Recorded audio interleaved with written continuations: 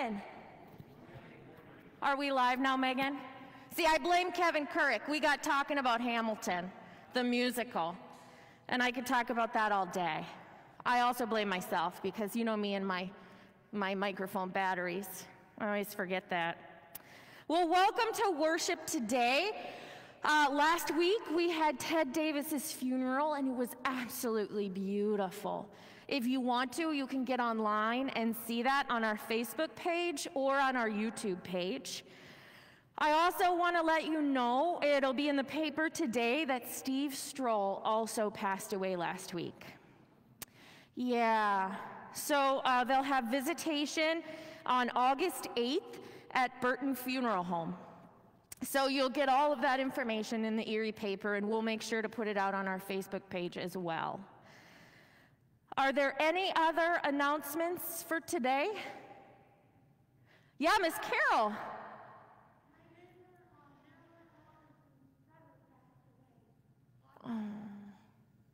Oh, what's her brother's name? Dick? Okay, I'll put him in the prayers for today. All right. Wonderful. Are there any other announcements today? All right. Well, as always, if you have any other prayer requests, just let me know. Otherwise, you can always put them in the comments section on the Facebook page as well. All right. Well, let's calm our hearts and minds and prepare ourselves for worship with a moment of silence.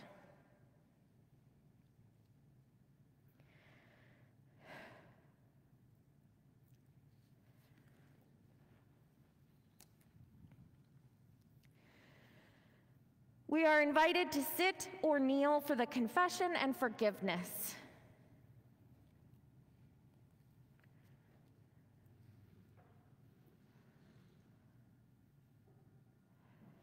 In the name of the Father, and of the Son, and of the Holy Spirit. Amen. God of all mercy and consolation, come to the help of your people, turning us from our sin to live for you alone. Give us the power of your Holy Spirit, that we may confess our sin, receive your forgiveness, and grow into the fullness of Jesus Christ, our Savior and Lord. Amen.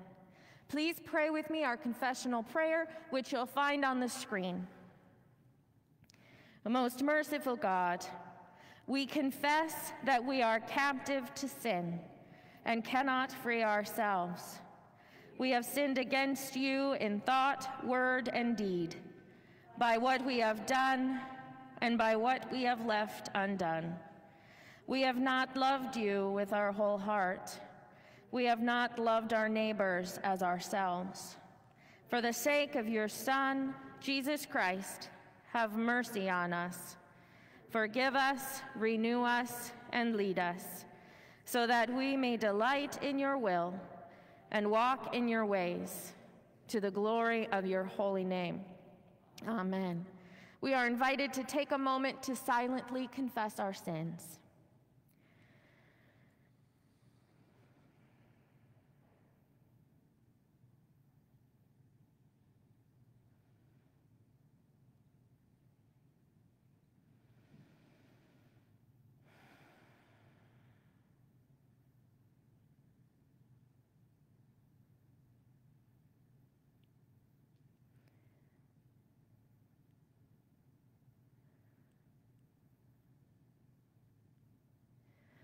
We are invited to stand for the assurance of forgiveness. In the mercy of Almighty God, Jesus Christ was given to die for us, and for his sake, God forgives us all our sins. As a called and ordained minister of the Church of Christ, and by God's authority, I therefore declare to you the entire forgiveness of all your sins, in the name of the Father, and of the Son, and of the Holy Spirit. Amen. In peace, let us pray to the Lord. Lord, have mercy. For the peace from above, for our salvation, let us pray to the Lord. Lord, have mercy. For the peace of the whole world, for the well-being of the Church of God, and for the unity of all, Let us pray to the Lord. Lord, have mercy. For this holy house and for all who offer here their worship and praise, let us pray to the Lord. Lord, have mercy. Help, save, comfort, and defend us, gracious Lord. Amen. Please join me in our gathering prayer. Holy God, as we journey through your holy scripture, open our hearts and minds to your word. Send your Holy Spirit to help us hear what we need to hear and learn what we need to learn. In Jesus, Amen. We are invited to be seated as Will sings our gathering hymn.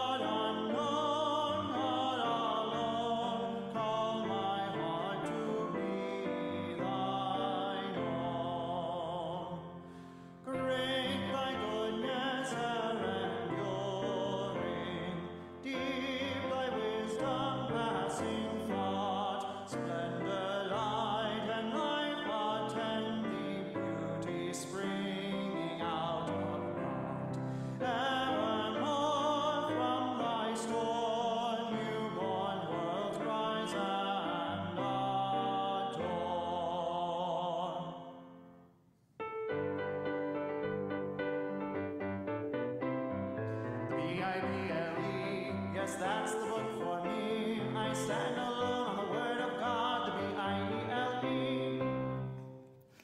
Our children's chat today is brought to us by the Jones family, and the first reading is brought to us by Cindy DeHannick.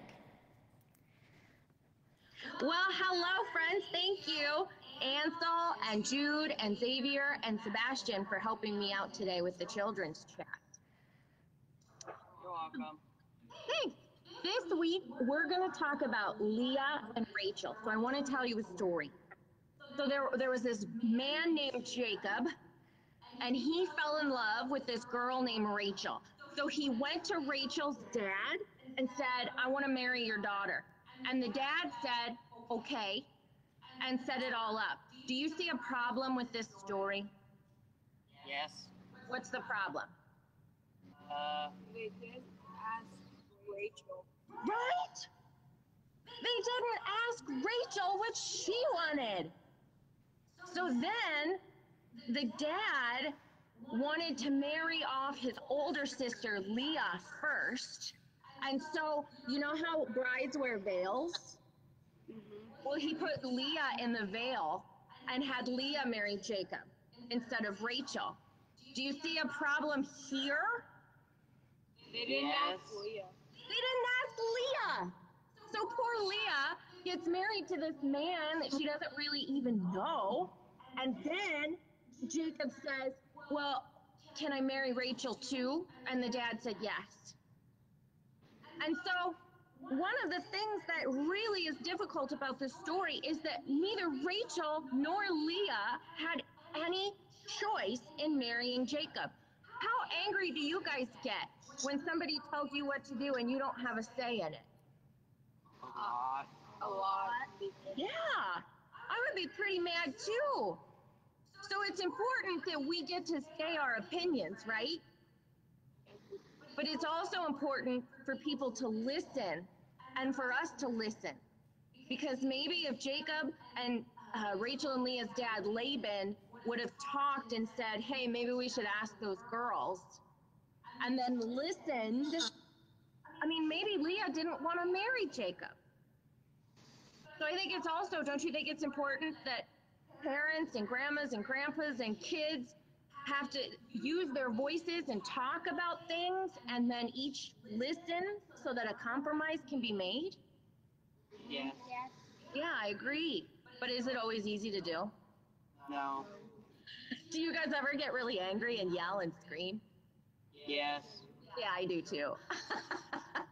I do too. So will you guys pray with me today? Dear God, please help other people to listen to us and our opinions.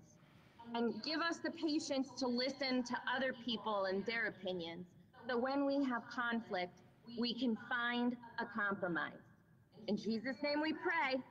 Amen. Good morning. Let us now hear the word of the Lord through our Holy Scripture. Our first reading is from the 8th chapter of Romans. The Spirit helps us in our weakness, for we do not know how to pray as we ought. But that very Spirit intercedes with sighs too deep for words. And God, who searches the heart, knows what is the mind of the Spirit, because the Spirit intercedes for the saints according to the will of God. We know that all things work together for good, for those who love God, who are called according to his purpose. For those whom he foreknew, he also predestined to be conformed to the image of his Son, in order that he might be the firstborn within a large family. And those whom he predestined, he also called. And those whom he called, he also justified. And those whom he justified, he also glorified. What then are we to say about these things? If God is with us, who is against us? He who did not withhold his own Son, but gave him up for all of us, will he not with him also give us everything else? Who will bring any charge against God's elect? It is God who justifies. Who is to condemn? It is Jesus Christ, who died, yes, who was raised, who is at the right hand of God, who indeed intercedes for us. Who will separate us from the love of Christ? Will hardship or distress or persecution or famine or nakedness or peril or sword? As it is written, for your sake we are being killed all day long. We are accounted as sheep to be slaughtered. No, in all these things we are more than conquerors through him who loved us. For I am convinced that neither death nor life, nor angels, nor rulers, nor things present, nor things to come, nor powers, nor height, nor depth, nor anything else in the creation will be able to separate us from the love of God in Jesus Christ our Lord. The word of the Lord. Thanks be to God. Thanks be to God. Our second reading is from Genesis 29:15 through 28, and this is what I'll be preaching on today. So we don't have the Alleluia and we don't stand because it's not a gospel reading. It's a Hebrew Scriptures reading. Laban said to Jacob, "Because you are my kinsman, you should therefore serve me for nothing. Tell me, what shall your wages be?" Now Laban had 2 daughters. The name of the elder was Leah, and the name of the younger was Rachel. Leah's eyes were lovely, and Rachel was graceful and beautiful. Jacob loved Rachel, so he said, "I will serve you 7 years for your younger daughter Rachel." Laban said, "It is better that I give her to you than I should give her away to any other man. Stay with me." So Jacob served 7 years for Rachel, and they seemed to him but a few days because of the love he had for her. Then Jacob said to Laban, "Give me my wife that I may go into her, for my time is completed." So Laban gathered together all the people of the place and made a feast. In the evening he took his daughter Leah and brought her to Jacob, and he went into her. Laban gave his maid Zilpah to his daughter Leah to be her maid. When morning came, it was Leah.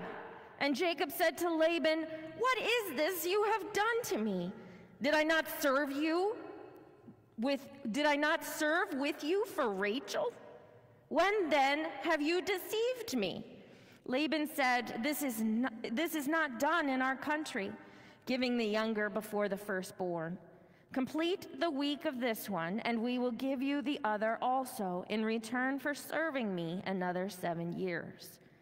Jacob did so and completed her week. Then Laban gave him his daughter Rachel as his wife. The word of the Lord. Thanks be to God. So last week, we heard the story of Esau and Jacob, where Jacob dressed up like Esau in order to steal from his blind father a blessing. Well, this week, it seems like the story has flipped. Now, Laban, the father of Rachel, has dressed up his eldest daughter, Leah, to look like Rachel. She's the bride. And so when Jacob finally is able to see her face, he notices that he has been deceived, much like he deceived his own father. But like I said last week, God is able to expand the blessing that God had given Abraham for many descendants, and then given to those descendants a great land. So God is able to expand that blessing, not only for Jacob, who is the father of the Israelites, but also to Esau, who's the father of the Edomites. So God is able to expand, which we oftentimes have a tendency to keep God small.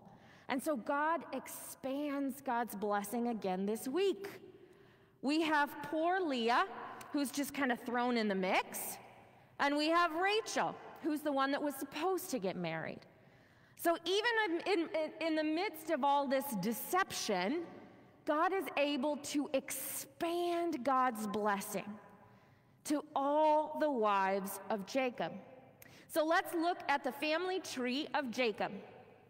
So you have Leah and Rachel. When Leah married Jacob, her servant girl, Zilpah, just happened to be thrown into the mix. So she becomes a wife of Jacob as well.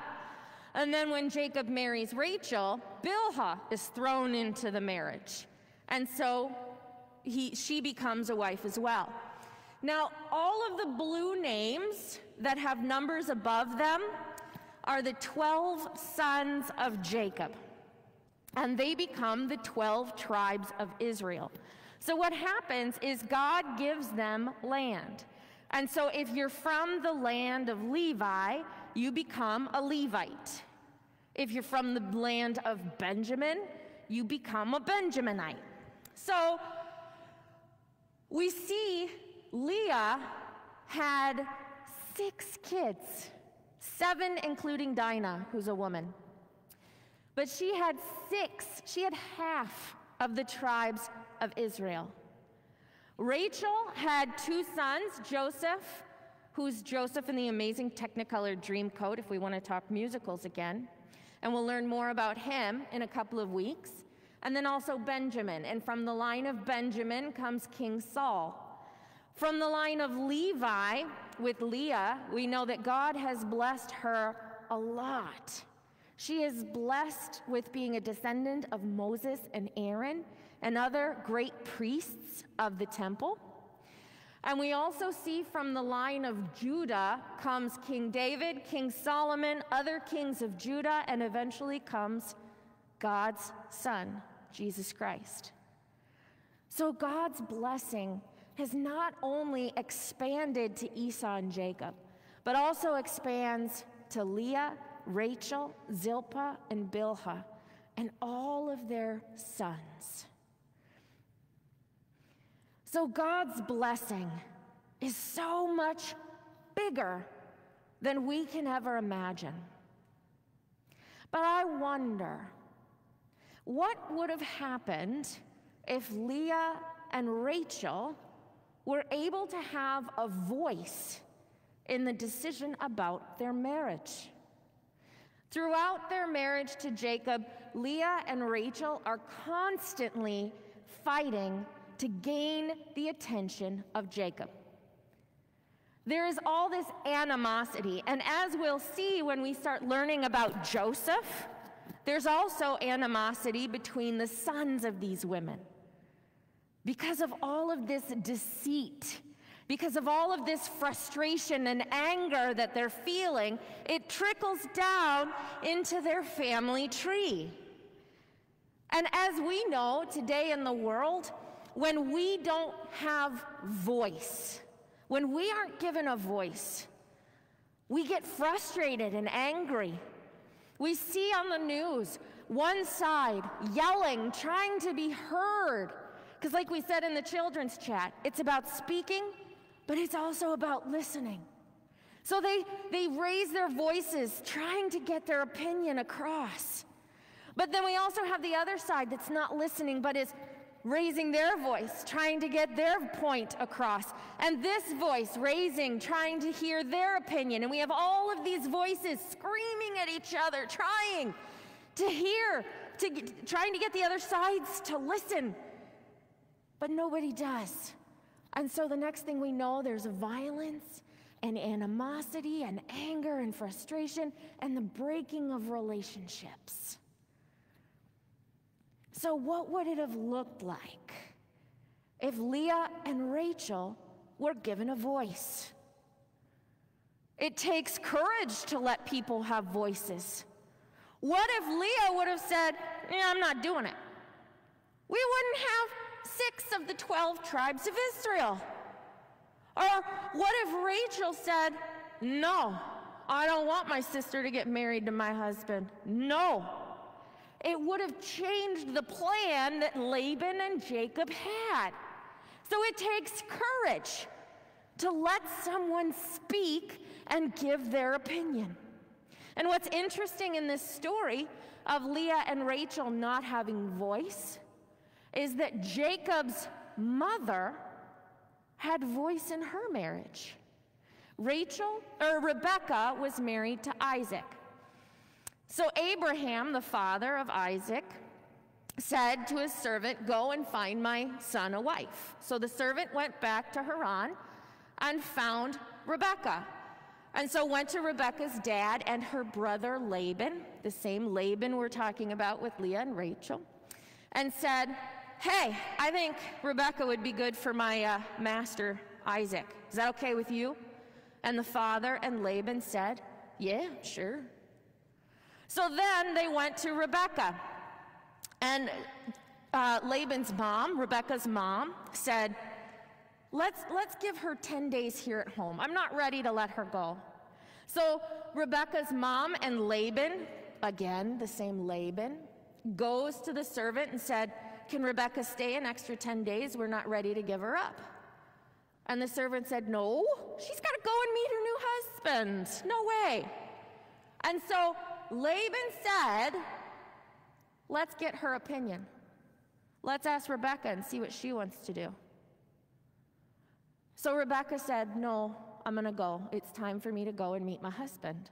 So Rebekah, Jacob's mother, had a say, had a voice in her marriage, but Laban didn't do the same thing for his 2 daughters. Maybe because he was afraid of what they would actually say. Like we said, it takes courage to let someone have a voice. It takes courage then to listen to that voice, to try and understand what that voice is saying, why they're saying it. But being able to have, they're called courageous conversations. Being able to have those courageous conversations that make us uncomfortable are important. It takes courage to speak what we want to speak, and it takes courage to listen to someone that we might not agree with, that might have a different idea. So how do we work on these courageous conversation muscles? Because let's be honest, it doesn't come naturally. We've all had to have those courageous conversations, and they're not fun. So how do we work on these skills? Well, we find a community that we're comfortable with and that we trust, and we start to have these conversations. So one organization that I'm a part of is this group that meets every other Thursday online, and we talk about racism in the United States. I know, right? The minute I say racism, we're all like, yes, I know. it takes courageous conversations to be able to have that talk about what is racism and how is it affecting our country. So what we did is we decided to have guidelines. So communication guidelines. So we can have courageous conversations that build bridges instead of tearing them down. And we used this method by Eric Law, and it's on our Facebook page because it's our group really likes this way of communicating. So all of these stand for respect. So the R in respect is responsibility for what you say and feel and speak. So it's responsibility for the words we choose. The E is for empathetic listening, not just words, but also feelings being expressed, nonverbal language, including silence. The S is for sensitive to the differences in communication styles. P is for ponder on what you hear and feel before you speak. That one is hard. E is examine. Examine your own assumptions and perceptions. C is keep confidentiality. And T is trust. Trust the process, because we are not here to debate who is right and who is wrong, but to experience true dialogue. So these courageous conversations, the goal is to learn and to understand. It's not to figure out who's right and who's wrong and point fingers. That's what courageous conversations are all about. It's to try and build bridges, to understand each other, because we all have opinions. We all want to be able to speak what we think is right. But the counter narrative, the other side, is also important to know, because everyone has a grain of truth in what they say. So it's important to be able to be in relationship with each other, especially in a world like today that's being ripped apart, and also in this year, which is an election year. There's a lot of opinions out there. So maybe if we have courageous conversations where there's trust, where there's compassion, we can learn from one another. We might have to agree to disagree, but we still stay in relationship.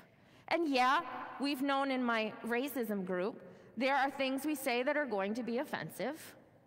There are things we say that are going to hurt, and we ask for forgiveness and apologies, trying to work on those courageous conversation muscles. Because much like this story, what would have happened if Leah and Rachel could have had a courageous conversation? Maybe there wouldn't be so much conflict in that family. Maybe there wouldn't be so much conflict in the world today because of one conversation in our history. I don't know. But maybe if we would start working on our courageous conversation muscles, we'd be able to build more bridges. We would be able to have more relationships where we learn to agree to disagree, yet still love one another. So let's this week work on our courageous conversation muscles. Amen.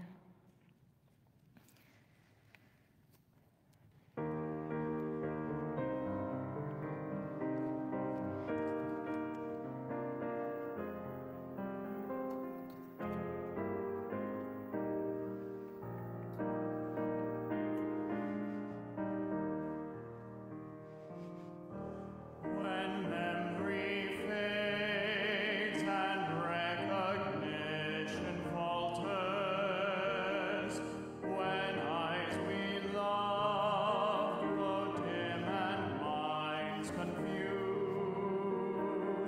speak to our souls of love that never alters. Speak to our hearts by pain and fear abused. O God of life and healing peace, empower us with patient courage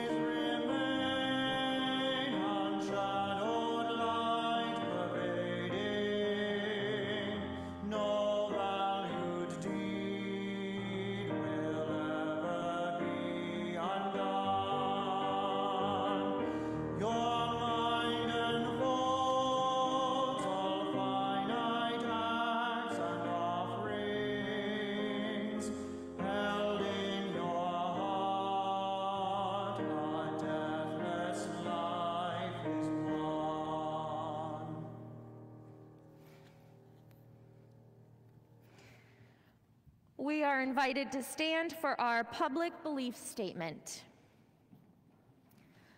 Let us confess before God and one another our faith using the words of the Apostles' Creed. I believe in God the Father Almighty, creator of heaven and earth.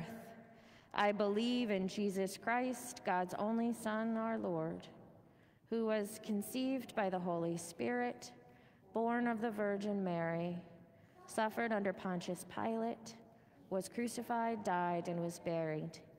He descended to the dead. On the third day, he rose again. He ascended into heaven, and he is seated at the right hand of the Father, and he will come to judge the living and the dead.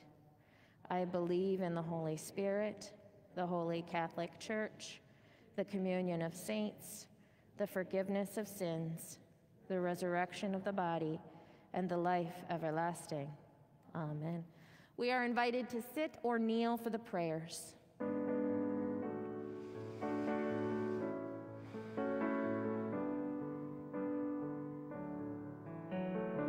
Lord, listen to your children praying.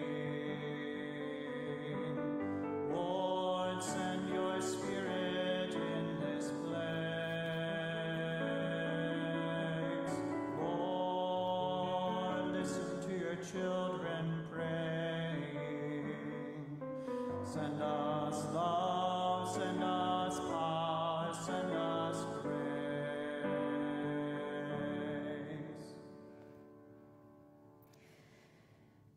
Confident of your care and helped by the Holy Spirit, we pray for the church, the world, and all who are in need.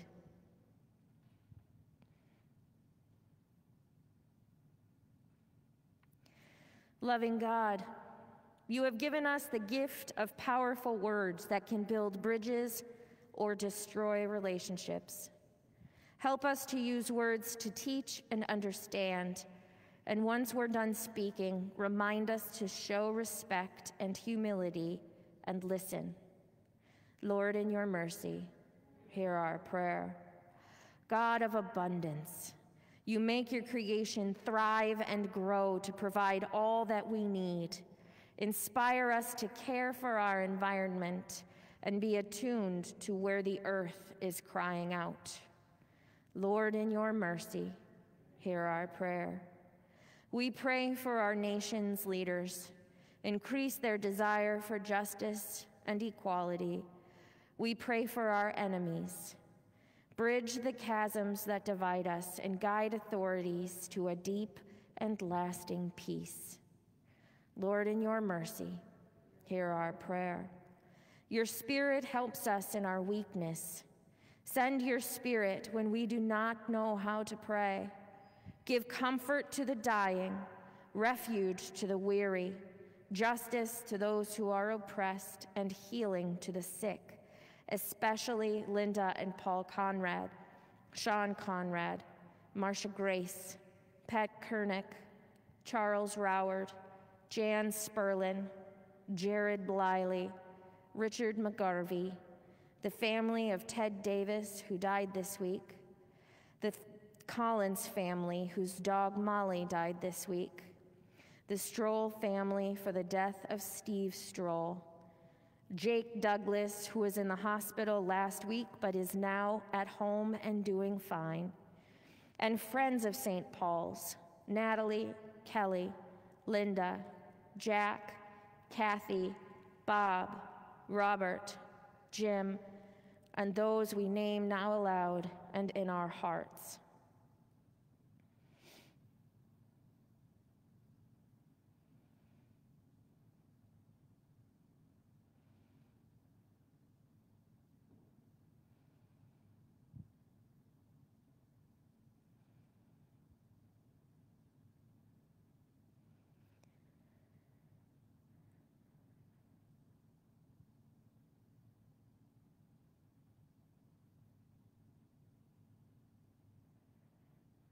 Lord, in your mercy, hear our prayer. You show steadfast love and direct us to ask of you what we need. Help this congregation ask boldly for what is most needed. Refresh us with new dreams of being your people in this place and time. Lord, in your mercy, hear our prayer. In the certain hope that nothing can separate us from your love, we offer these prayers to you through Jesus Christ our Lord. Amen.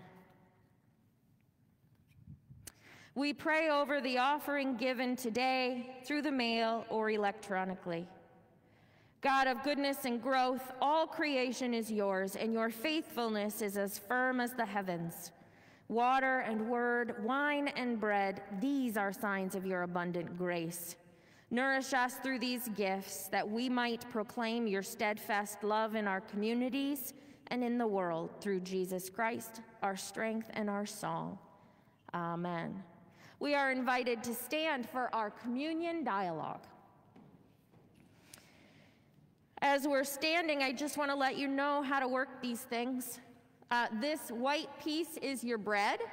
So we take the cellophane, the clear plastic off first, and then we peel the rest off, and underneath is your grape juice. The Lord be with you. Lift up your hearts. Let us give thanks to the Lord our God. It is indeed our duty and our joy that we should at all times and in all places give thanks and praise to God, who through this holy meal gives us courage to be able to have difficult conversations and build bridges instead of tearing down relationships. And so with all the choirs of angels, with the church on earth and the hosts of heaven, we praise God's name and join their unending hymn. Holy, holy, holy Lord, God of power and might, heaven and earth are full of your glory.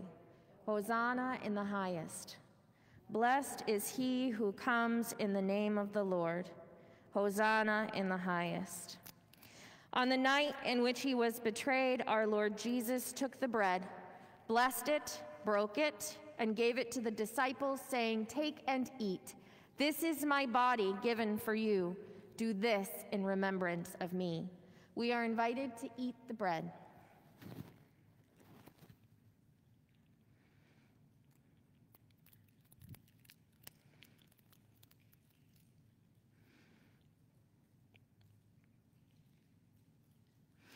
Again, after supper, he took the cup, blessed it, and gave it for all to drink, saying, "This cup is the new covenant in my blood, shed for you and for all people for the forgiveness of sin. Do this in remembrance of me." We're invited to take our drink of our cup.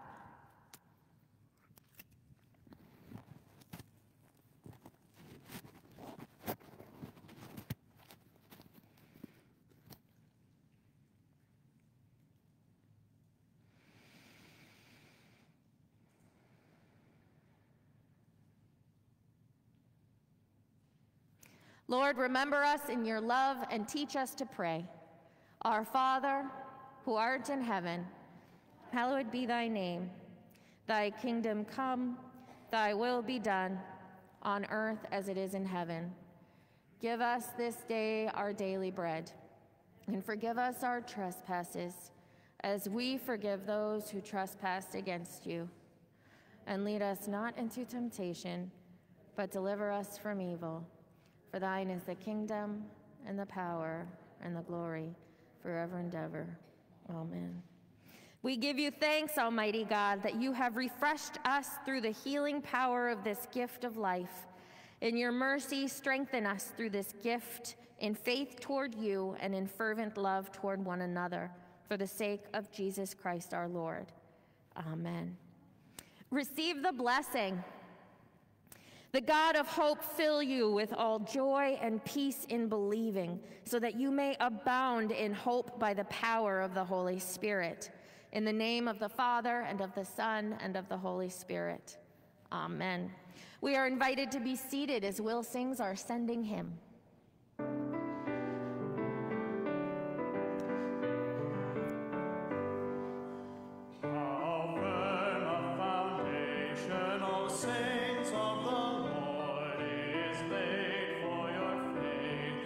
Jesus the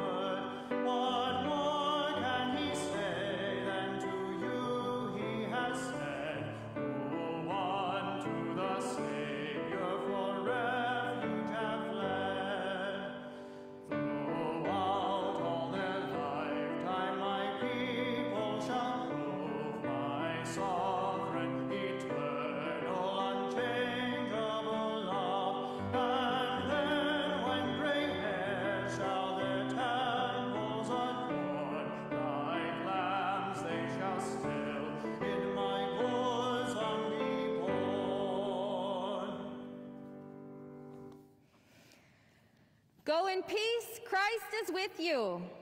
Thanks be to God.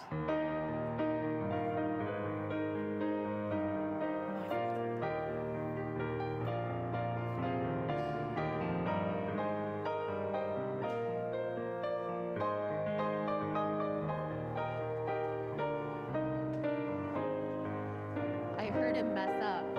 I heard it.